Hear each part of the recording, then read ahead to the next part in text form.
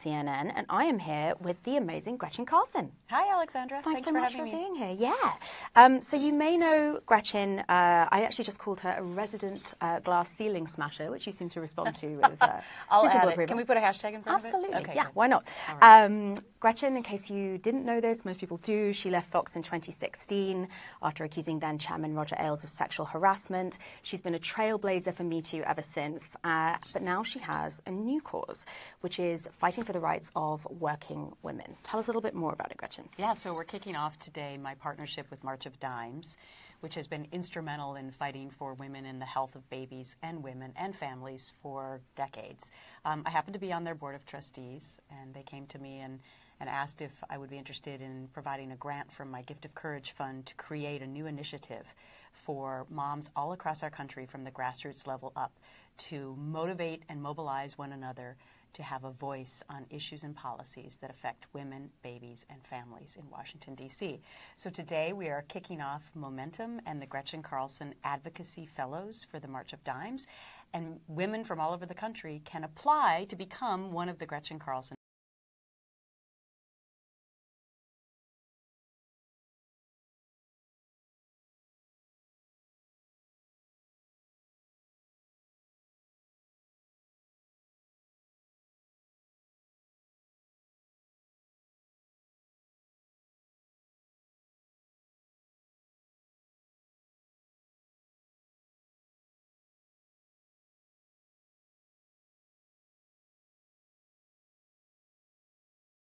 to fight for issues that are important to women and for our children.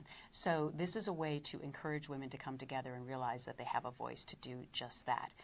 Also, of course, only 20% of Congress is made up of women. And so that's been a stagnant number for the past couple of decades. This is another way to let women know that their voice matters. And so maybe even some of these women who apply to become a fellow would eventually like to run for Congress. We will be having meetings throughout the year where I will be there sharing my leadership skills, and then we will have a conference in Washington, D.C.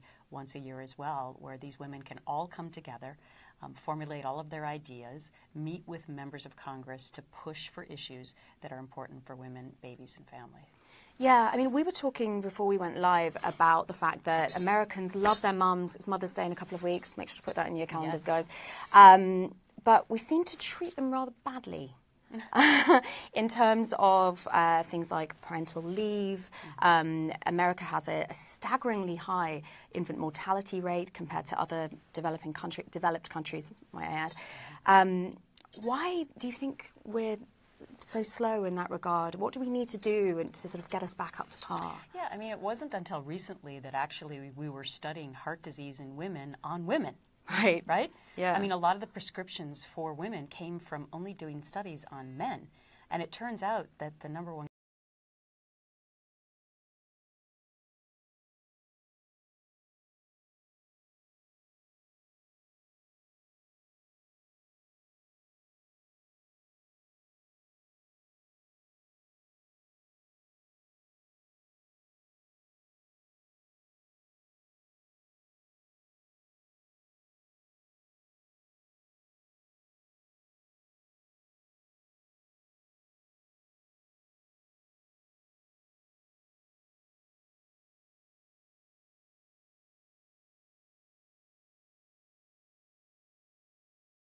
years ago, it was still labeled a disability.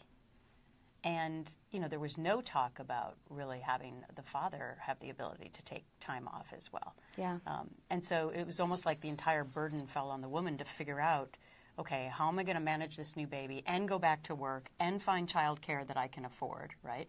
So these are incredibly important issues for women and for men to be concerned about as we want to try and keep women in the workforce. I mean, retaining women is one of the most important things that we can do.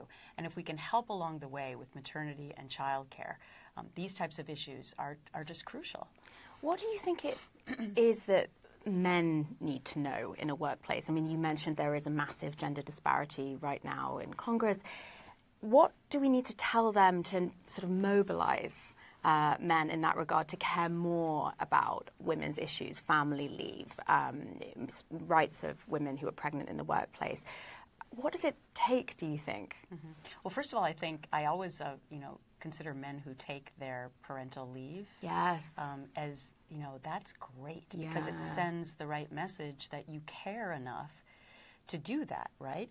Men, unfortunately, are raised to be macho, and, we can handle anything and, we'll stay at work. And instead, we should be encouraging men to celebrate the idea that they're actually taking the time off for their child, just in the way we would celebrate the woman taking the time off, right? It's about building that family bond. So I always celebrate men who decide to take that leave. I've noticed, of course, that it's young.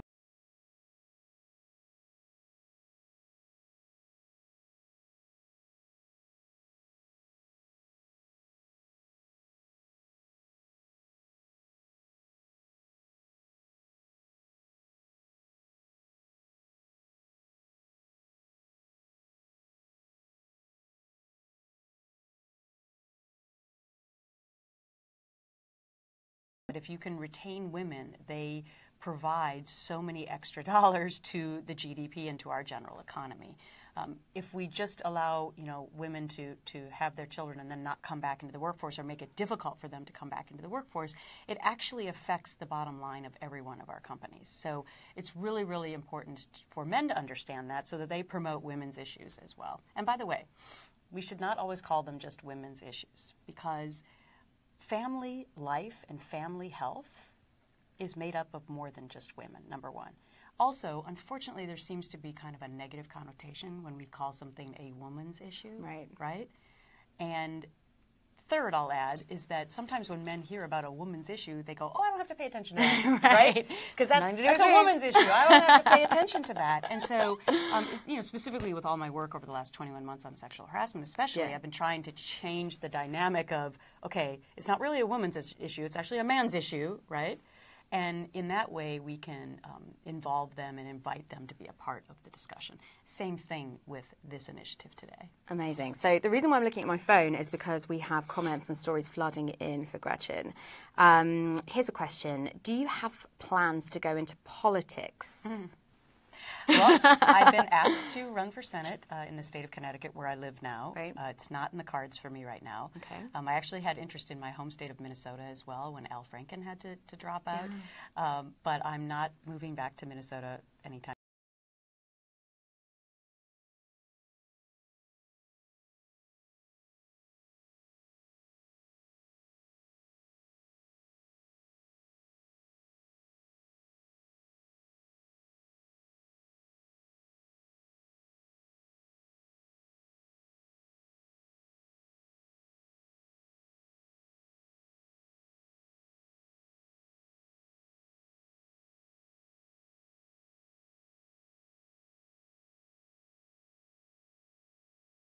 How can more women get involved in politics locally? Or how can more women get involved? I'm not sure what Michelle means here, whether it's specifically politics or whether it's in your organization, but let's do both. Okay. So if you want to apply to become a Gretchen Carlson Advocacy Fellow through the March of Dimes, you can just go to marchofdimes.com/momentum.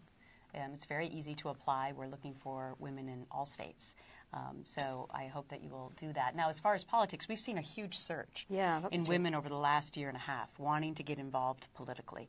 I mean, I think it's all been a part of this entire, what I call my own Be Fierce movement, that moved into the Me Too movement, that even moved into the Parkland students in Florida. I mean, I really believe that this movement we're seeing about people wanting to have a voice and make a difference and realizing that their voice matters really started over the last year and a half. And it's not just about harassment. So that's why I'm so proud of this initiative, too, because this is not about harassment, but this is about women having voices. And so it's a much broader scope. Now, we've seen so many women say, you know what, I'm going to run for office as well. And even in my hometown in Connecticut, last November during the election, for local city council-like seats, I think it was 25 women who had never been involved in politics before raised their hand and said, I'm going to get involved. And they were all elected. So it goes to show that even if you don't feel like you have the experience or you've never done this before in your life, that taking that little risk can pay off so much. And I think if my little town is a microcosm of what's going on across the whole nation, women are energized.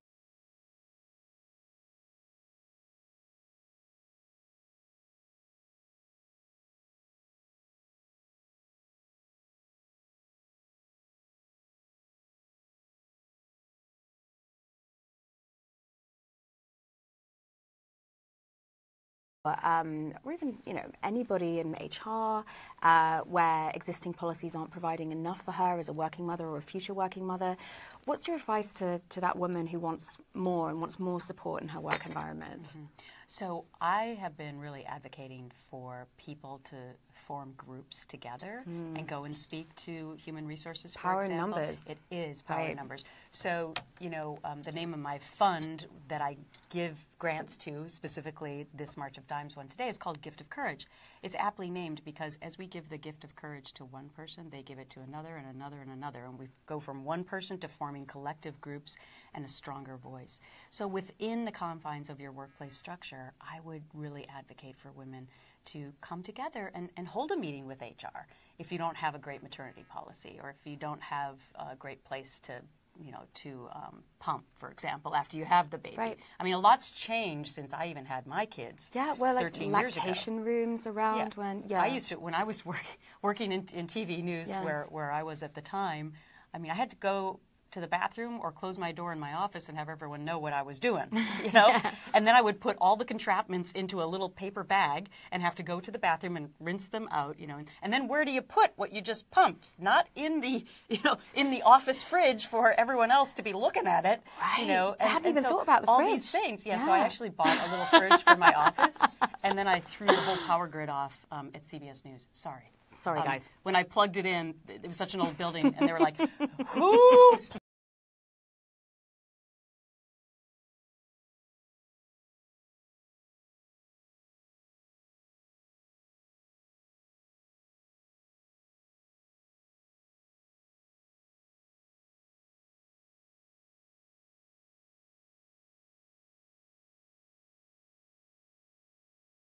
Which makes working even more challenging with balancing normal schedules and appointments, surgeries, etc.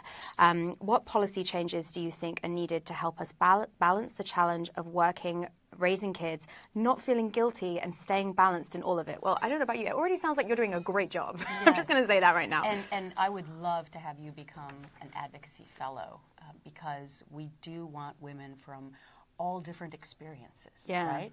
And it sounds like you do have your hands full. But listen, again, it's speaking up and becoming a part of this program and coming to Washington, D.C. and letting legislators know that these are the issues that are so important to women and to family life. I mean, let's include men again in the discussion. Absolutely. So we have, lots of women are saying they're applying. Okay. That's nice.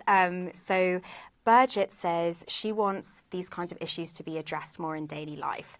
How can people make that happen in their own lives? I mean, just talking about it comes to mind. I mean, you mentioned calling your congressman or woman. Yeah, I mean, educating yourself on bills that are coming up that involve women's issues specifically. And also I would like to mention that it's not just on the federal level, it's on the local level too. Yeah. I've been working a lot in federal legislation for my sexual harassment bills. But I also advocate for people to go into their local communities, and also at the state level, I'll be going out to California next month to do just that. So it's really important to not only look high up at the federal level, but how you can become a part of your community and your own local laws and state laws as well. So many people sharing their stories, all talking about balance. We've got another question here. I mean, flex hours is another really important part.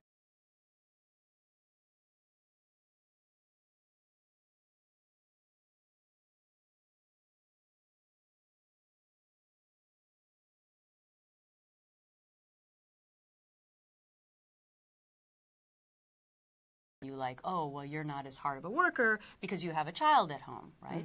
This is how we need to try and change all of these myths. I mean, it's very similar actually to the harassment argument that I've been going through for the last year and a half. Yep. It's like changing the way that we perceive these issues and stop making the women looked at as the troublemaker or the person who doesn't work as many hours or whatever the case is, and lift them up and say, no, we want to help you with your children at home to become a better worker for us. Because in the end, that increases the bottom line for everybody. So flex hours, I think, are that is a central part of what these advocacy fellows will be working on as well. So let's just do a quick list. What are the sort of like 3 top things do you think that working mothers need right now, need more of? So, yeah, because we had a list of them here in this release. The flex hours, the maternity leave, the postpartum support, and I think those are the top 3, as well as just maternal and infant health. So, for example, you mentioned the fact that the United States has an incredibly high, mortality rate. Yeah. I think people would be shocked to know that in such a developed nation. We consider ourselves to be the preeminent force, right? And in the medical field especially. And yet, many of our states are having a failing grade with regard to mortality rates and also prematurity.